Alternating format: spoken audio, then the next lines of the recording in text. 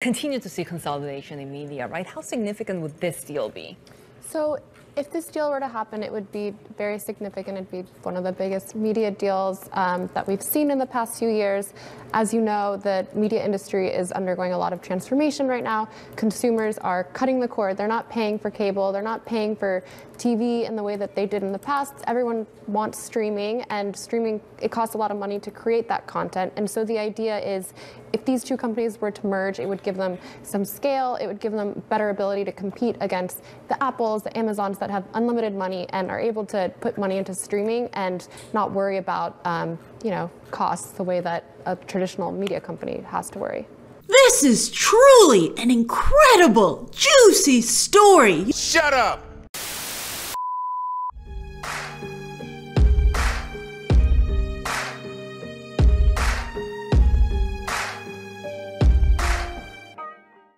Well, of course, end of the year, something's going to pop off as far as big news.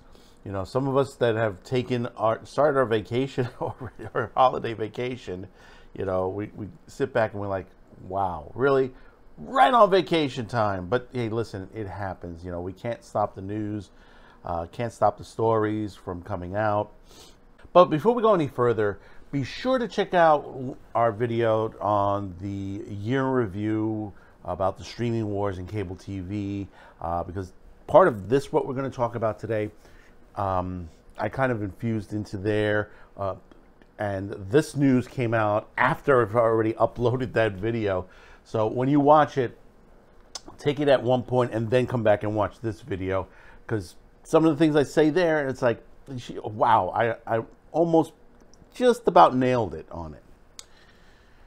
But if you haven't heard yet, and if you've been under a rock or you're on vacation and you're just not paying attention to the news, Axios broke a story that, in fact, it happened here in New York, in Times Square at Paramount's headquarters, a meeting of the minds between Warner Brothers CEO David Zaslav and Paramount Global Bob Bashkin. It looks like there could be a merger in the future for both of these companies.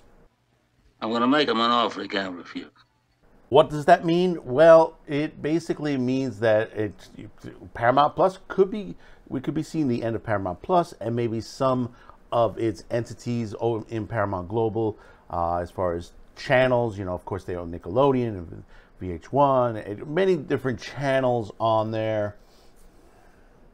Because and I said this before, the end of cable TV is coming, and a lot of these companies are scrambling to basically, as far as the streaming wars, these companies are now fighting because we're getting to a point where it's survival of the fittest at this time period.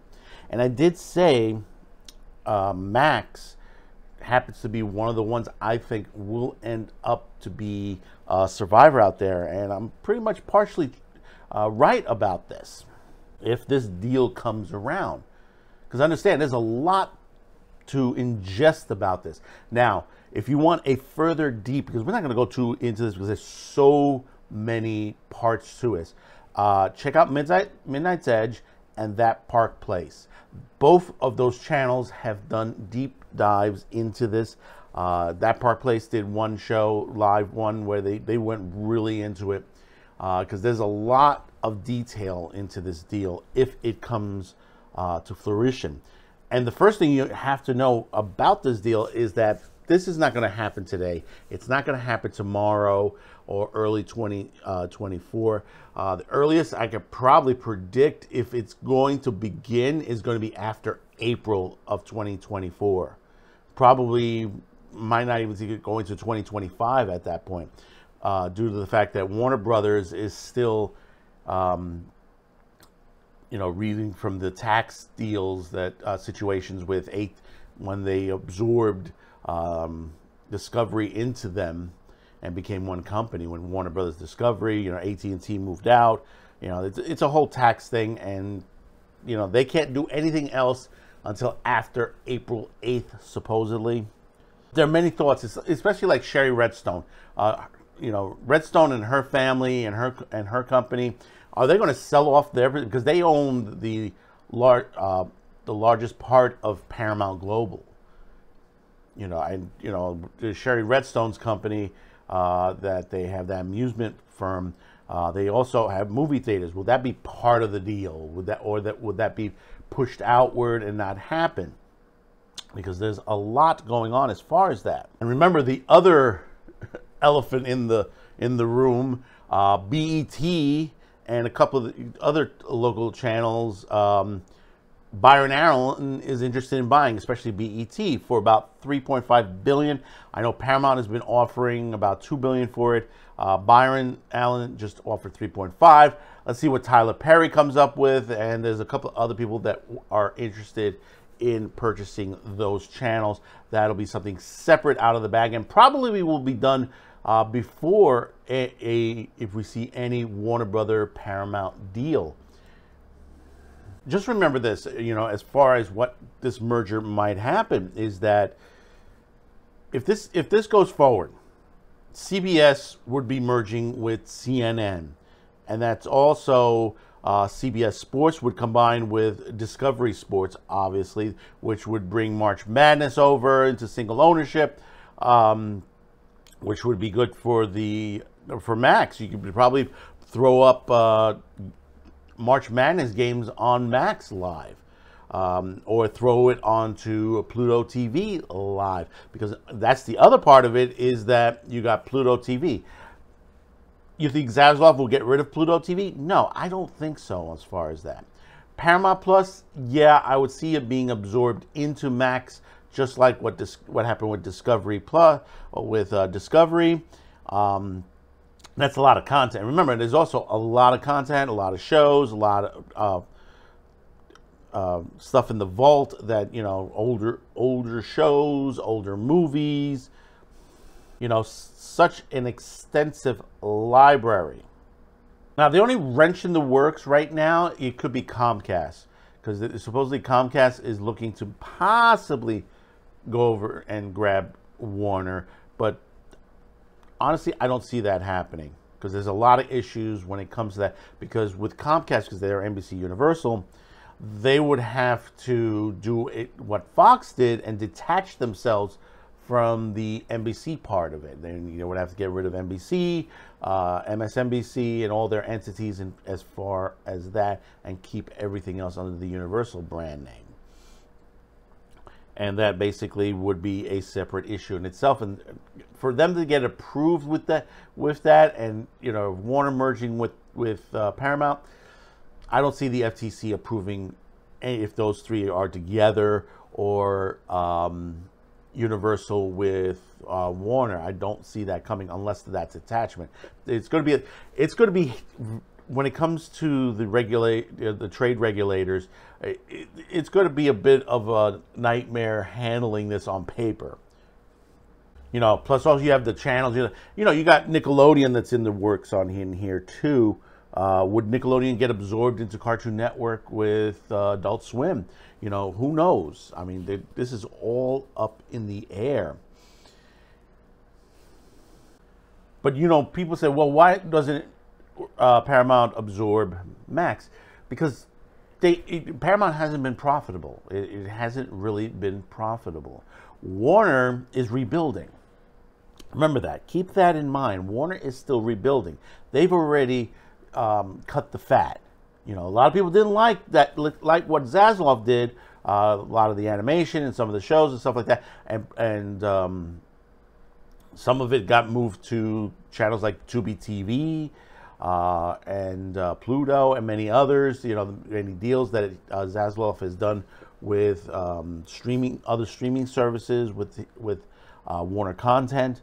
But that's what you're supposed to do with that. You know, if you bought a company that had many issues to begin with. Remember, Warner wasn't the perfect company when AT&T was running it, and AT&T got it, you know, in the same direction, that basically wasn't doing that well at that time period.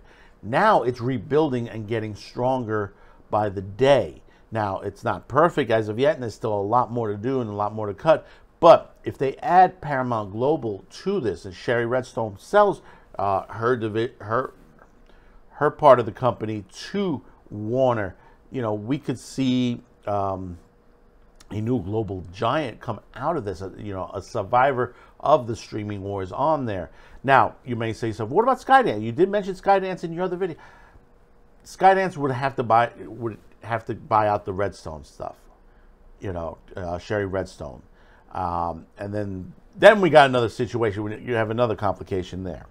But if the Redstone family are interested in selling their shares out, selling their controlling interest, they're going to look for the better dollar.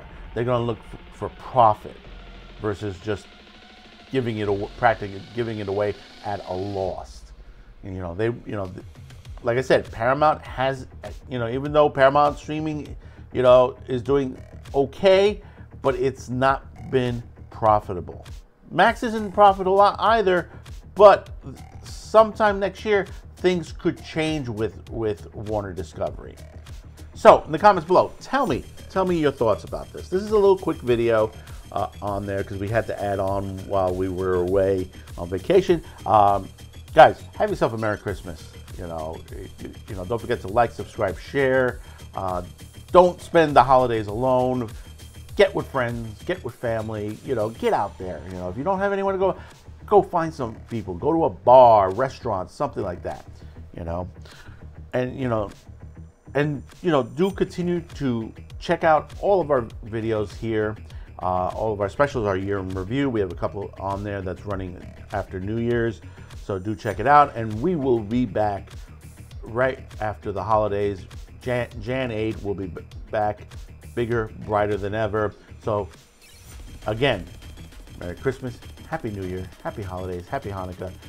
We'll see you on the other side of 2023, which will become 2024. Until then, bye-bye now. Thanks for watching, commenting, and sharing this video. And if you haven't yet, please subscribe as this helps the reach of this channel. Finally, as a content viewer, you have the ability to help support this channel as new internet laws around the world will diminish our reach and affect our sponsors. If you choose to help, there are two ways listed in the description below. The first link will lead you to a pay site where you can make a monetary donation. The second will lead you to our gear shop where you can buy shirts, mugs, and other gear. Discounts will be listed on the site. Once again, thank you for watching and your support.